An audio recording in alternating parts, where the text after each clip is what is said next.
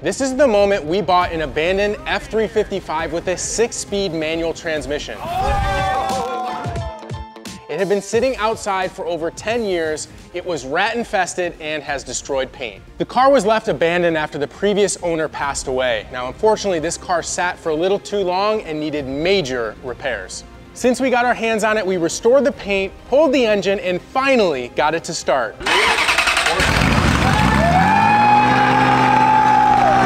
So after seeing us trade a $1,000 BMW all the way up to this Ferrari F355, Sunoco has challenged us yet again to debut the car in Miami during the F1 race weekend. And all of this is happening because Sunoco has officially announced a partnership with the Stake F1 team Kick Sauber, and we are so excited to completely transform the Ferrari and debut it in Miami.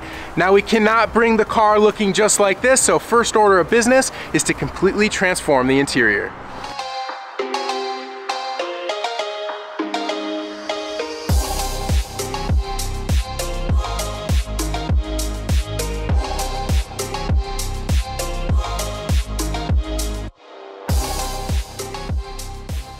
Hey!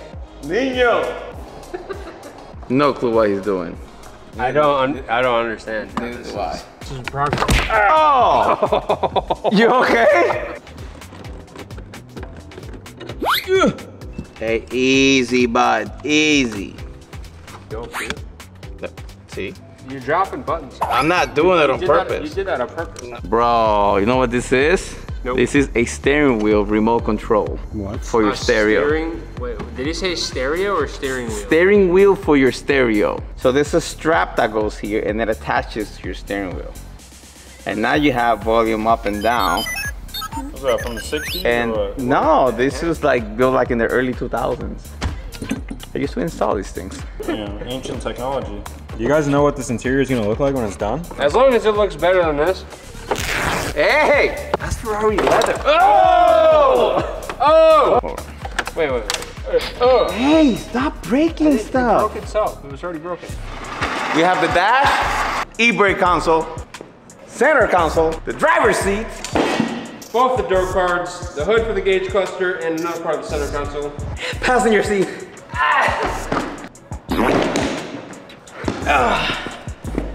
And the steering wheel. Hey! We're not using this. This is not going back in the car. It's ugly. That's not it. This is terrible. Who's buying a Ferrari with this? That guy, that's who. Look at him. No faith? Oh, I have faith in you, but this isn't a junkyard, this is a garage.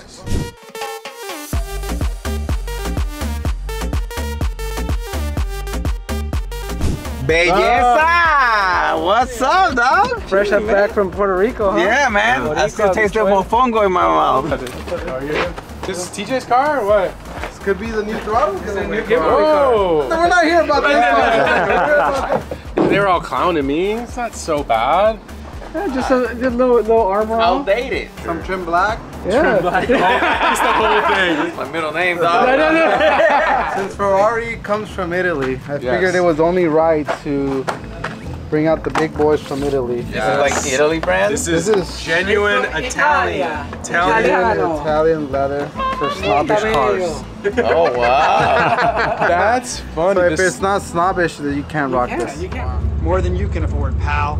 Ferrari. For a long time, they really didn't have these type of colors in like the finest, Italian leather. This company, Leave Me Special, has produced some of the finest grains, but with outlandish colors, which is pretty cool. Wow. Well, should we leak it? I don't know if we should leak the color. Should we? I want to know, yes! Yeah, where do you even start? All right. Like trying to pick a color. Do you guys already have a color picked We already have a color picked out. It's already on the way. So, let me see it. What is it? Right here. Is it this?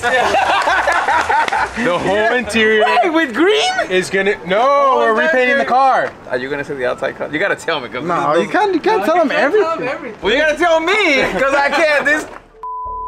I have a rendering. Yeah. Tell me that is Oh, not sick. You can't see that. Okay. Okay. So we're going to leave all the interior parts here at SOS Customs to get started on because we have more parts coming to the shop to transform our F355 into the ultimate Miami street car.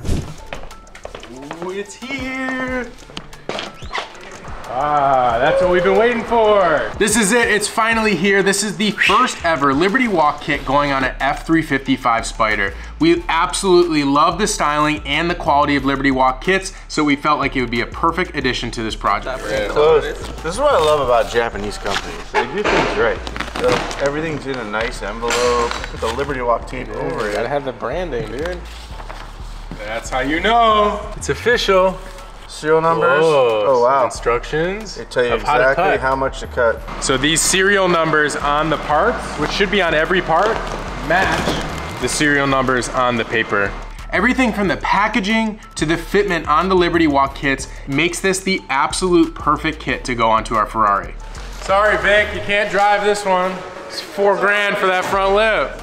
We'll put it on my tab at Harris. We're about to install our Liberty Walk wide body kit on our 90s Ferrari. The first thing I'm going to do is lay some tape down around the areas where I'm going to cut. And on this one, Liberty Walk actually provided instructions on where we're going to cut the car. So following these directions, I'll mark my cut lines. We also need to install the front lip first in order to get an accurate fitment on these front fenders. Well, we've taped the front lip on in the location where it's going to sit once it's final mounted, because that lip goes underneath this over fender, as you can see right there.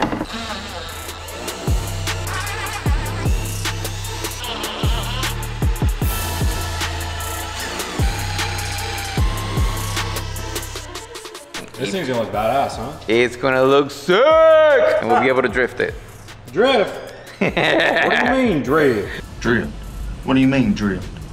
After measuring twice, it's now time to pull out the body saw and start cutting into this Ferrari. I'll start by cutting the front fenders. After that, I'll move on to the back, first fitting the rear fenders, then marking the cut lines before making the actual cut. Now that the unneeded sections of fender are out of the way, I'm using a small hand sander to remove any rough edges and really smooth out the lines.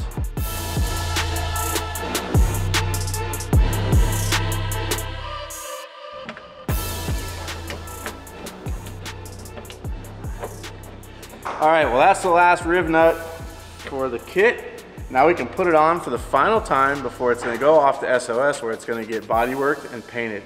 In addition to the front lip and fender flares, the kit also has a duckbill wing and a rear diffuser, and that will complete the kit. You want a class ab? Back to school. Back to school. Bro, I'm clocking in. Let's see. I ordered this from Throtl yesterday. Overnight parts from Throtl. Aha! Airlift performance. Right here, very key component. This is the wiring harness for the second air compressor. Airlift 3P. There we go. Yeah, we have to throw on our air suspension system.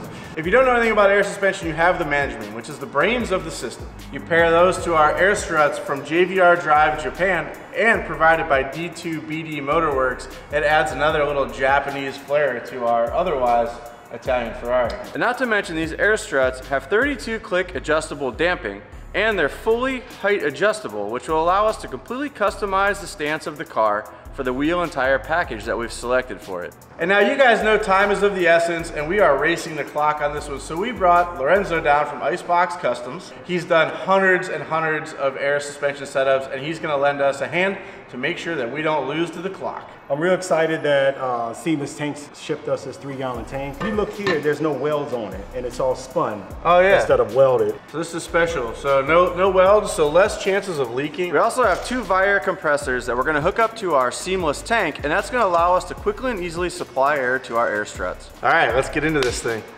We're gonna start by removing the hood because we gotta get to the top of our front struts, and also we're gonna be mounting the air system in the front. Having the hood off is also going to give us access to our front strut tops and allow us to change all 4 corners at once.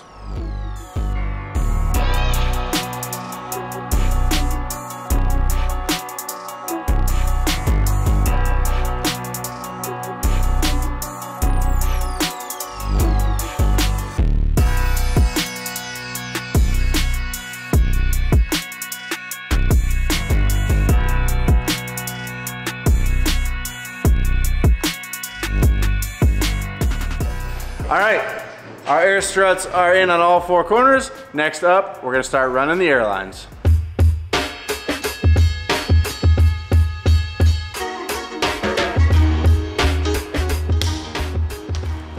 cut our airline in half. We've got plenty here, so we got really short runs on the front. So we're gonna plug these into our rear air struts and start working our way forward.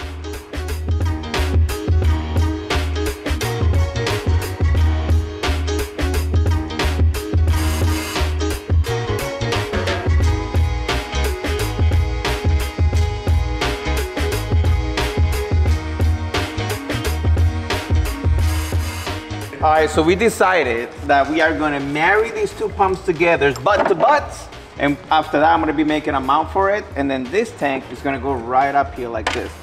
First, I'm going to cut a few spacers out of hollow aluminum tubing to put between the air compressors. They are easily installed with a few pieces of hardware. Now I have the dimensions for the compressor side by side with the spacers, so I can measure and cut out a few plates of steel. I'm going to drill a few holes, then weld them together as a frame to house all the air management parts together. All right, this is what I got so far. I have 4 holes mounted for the compressors. I have this mount ready for the tank. And right now I'm making the holes so this thing can mount into the Ferrari. You can really stand on this and it's not gonna bend. And I still have to fab the bracket for the manifold. A little later. What is it? All right, so we have the tank, the compressors, and the manifold is gonna go right here, somehow. That's what I have to do next. Angle it a bit. All right, Brick, you see what I'm cooking here? Yeah. 2 plates here, and then we'll tack weld it right there where it is.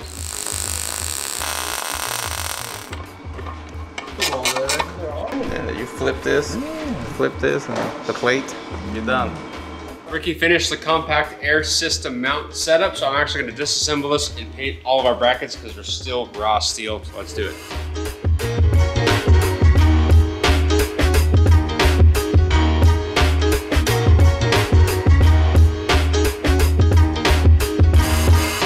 Now we're moving on to the wiring for our air management system as well as our compressors. They make these things super long so that you can use them on pretty much any vehicle. It makes it kind of a universal harness. We're gonna pick up some switched power from the fuse panel and constant power from the battery, ground it all out, plug it in, and we should be good to go.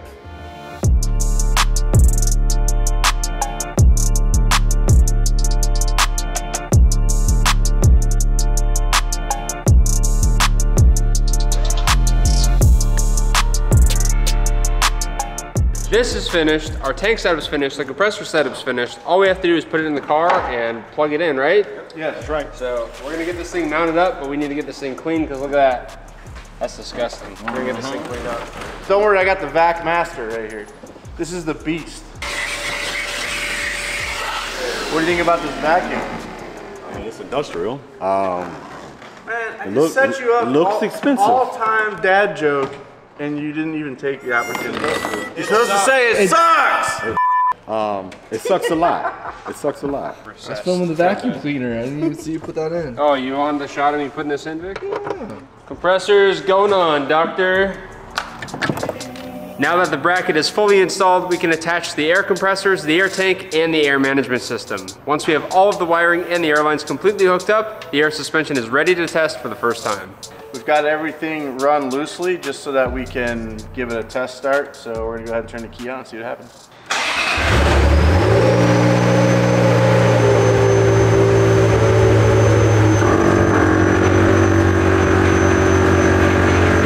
So basically, we hooked up the controller. What I'm doing now is I'm gonna put the air in it. You ready? And we're gonna put air in the back. Okay? So I'm gonna do 100 in the front, and then I'm gonna do like 85 in the back, see where we are.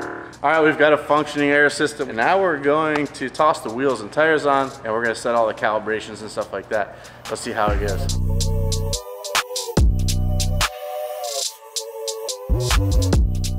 So what's gonna happen now? We're gonna lower it down. We're gonna bring it down to the ground.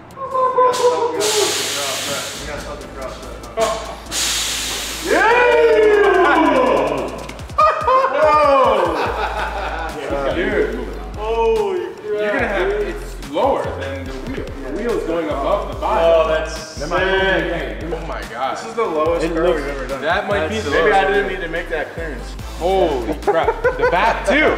Look at the back. The back is gonna be sitting on the ground. Oh my God. Dude, Thank you. Of course. You guys killed it. Oh my God.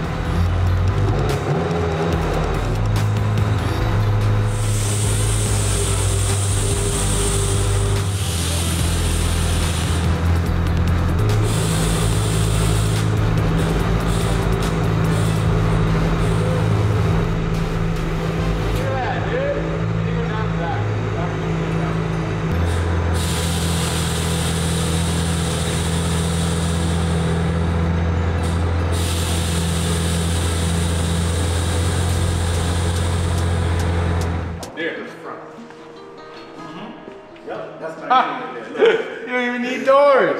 This is the ultimate test. Yeah. Come on, blur that up. Everyone, lunch is on Sean, guys. I don't think it's gonna do it. You guys are hurt. Oh, see you later. Oh, there goes Sean's ID. And it's gone. It's low, but that's crazy. What was the test? He threw his ID underneath and now it's underneath the cards. Can I get my ID? Nope. It's part of the ship, part of the crew.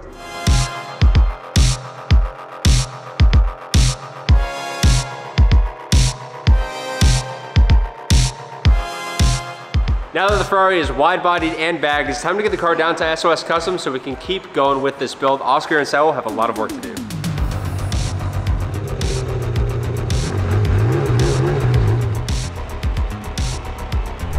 Here we are, baby. The car finally made it to SOS. It got here way before us, too. What's up with this thing, man? We're going pink, we're going yellow. What are we doing? Pink would be fire. Strawberry red. Strawberry red? Yeah. What?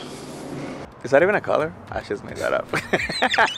Just go black. Just go Hey, black. like the Fast and the Furious? That's what I'm saying. You pull up. And you pull up to the Supra and be like, more than I can afford because the Supra's worth more now. Yeah, Supra's more money.